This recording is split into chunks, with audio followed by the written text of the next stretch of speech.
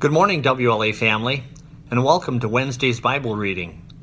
May grace, peace, and every blessing be yours through God the Father, Son, and Holy Spirit as we continue our reading in the Old Testament book of Zechariah, chapter 8.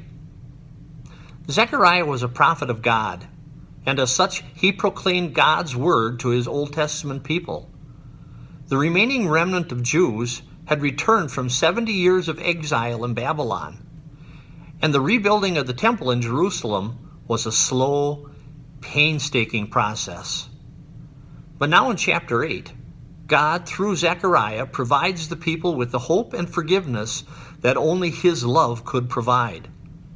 10 times in this chapter, the words, "This is what the Lord Almighty says," are repeated.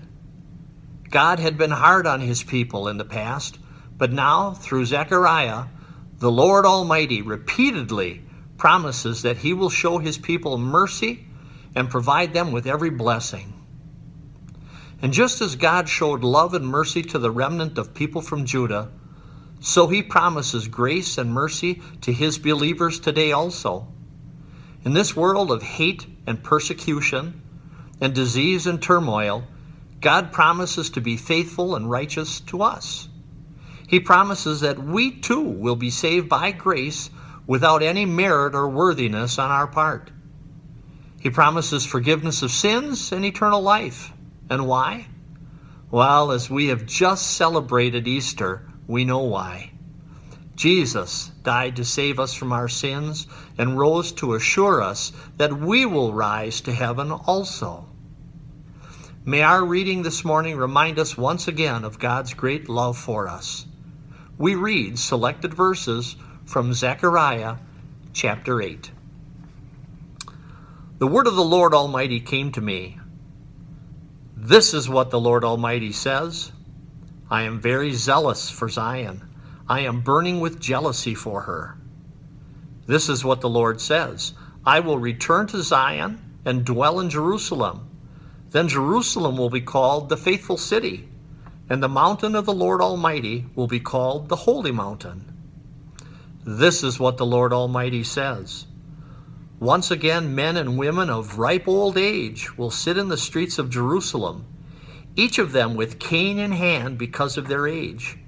The city streets will be filled with boys and girls playing there. This is what the Lord Almighty says. I will save my people from the countries of the east and the west. I will bring them back to live in Jerusalem. They will be my people, and I will be faithful and righteous to them as their God. This is what the Lord Almighty says. Now hear these words. Let your hands be strong so that the temple may be built. This is also what the prophets said who were present when the foundation was laid for the house of the Lord Almighty. Before that time, there were no wages for people or hire for animals. No one could go about their business safely because of their enemies, since I had turned everyone against their neighbor. But now I will not deal with the remnant of this people as I did in the past, declares the Lord Almighty. The seed will grow well, the vine will yield its fruit, the ground will produce its crops, and the heavens will drop their dew. I will give all these things as an inheritance to the remnant of this people.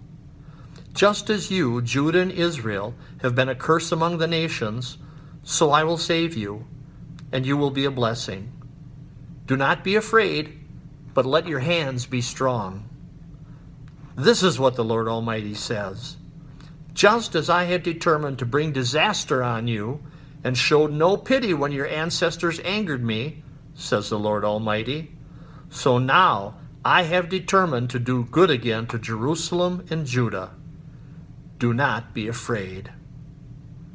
Here ends our reading. God's blessings on your day.